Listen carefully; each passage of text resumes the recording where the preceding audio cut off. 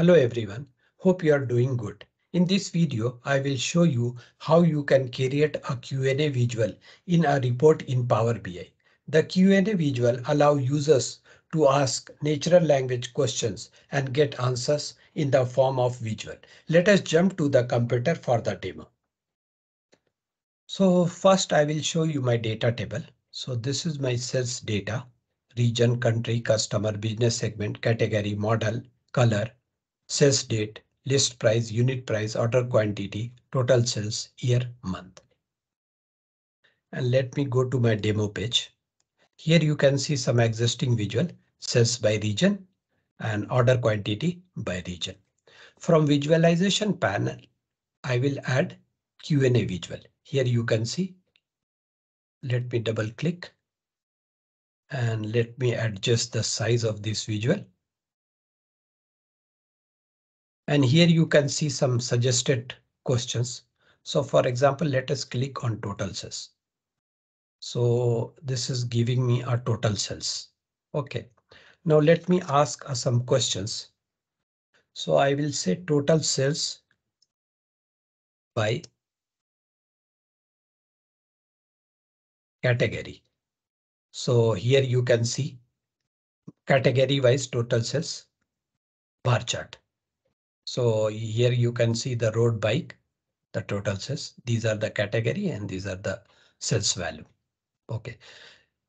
Now you can slice and dice your Q&A visual from existing visual. For example, if I'll click on Europe. So you can see here, let me click this one,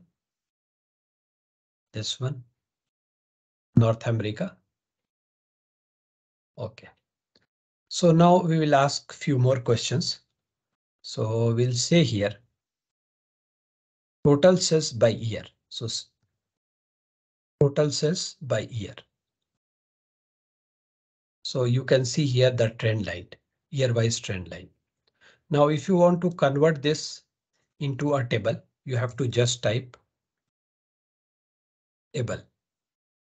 So now this line chart is converted into a table. So what we'll see, we'll ask few more questions. Total sales by country. And here I will say map. So my total sales by country on map. So here you can see. So now what we are going to do, we'll say total sales by country, by category.